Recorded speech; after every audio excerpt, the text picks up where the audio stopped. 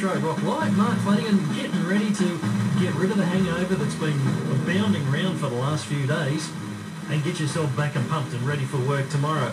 Yes, some of us do have to go back to work tomorrow, and I'm one of those lucky people. If you're one of those lucky people as well, I'm trying to provide the Barocca and the aspirin and all the rest of it just to get you back and prepped and ready for work. And if you're still on holidays like my wife and my 2 boys who are currently away, then lucky you. Although I do have to be lucky. After all, I go on holidays at the end of this week and I'm away for a couple of weeks. Isn't that fabulous?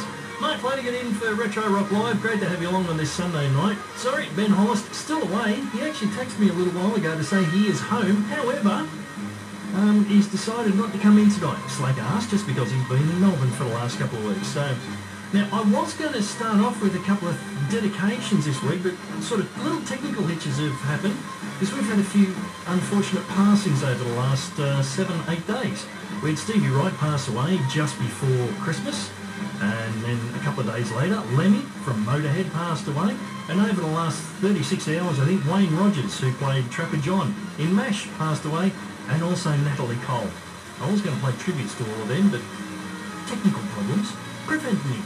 So we'll just do normal music, like we normally do, if you can consider this program normal. Getting us underway tonight, this is Venus and Shocking Blue. Welcome along to what we affectionately and lovingly call Retro Rock Live.